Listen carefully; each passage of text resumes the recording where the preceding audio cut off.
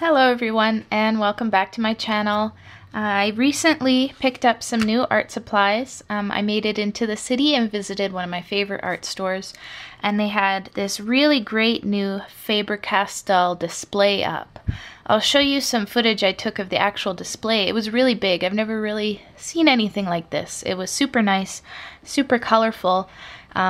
But of course I got something that doesn't have any colors in it at all. I picked up these Graphite Aquarelle pencils and I'm really curious to try them out. I've never used water-soluble graphite before, and I'm really curious to see how they perform, what sort of techniques and effects I can get with it.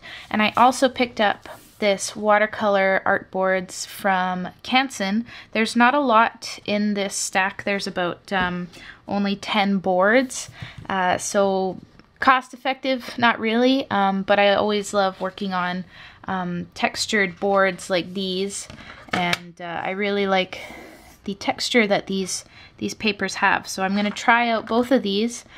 First impressions for both of these.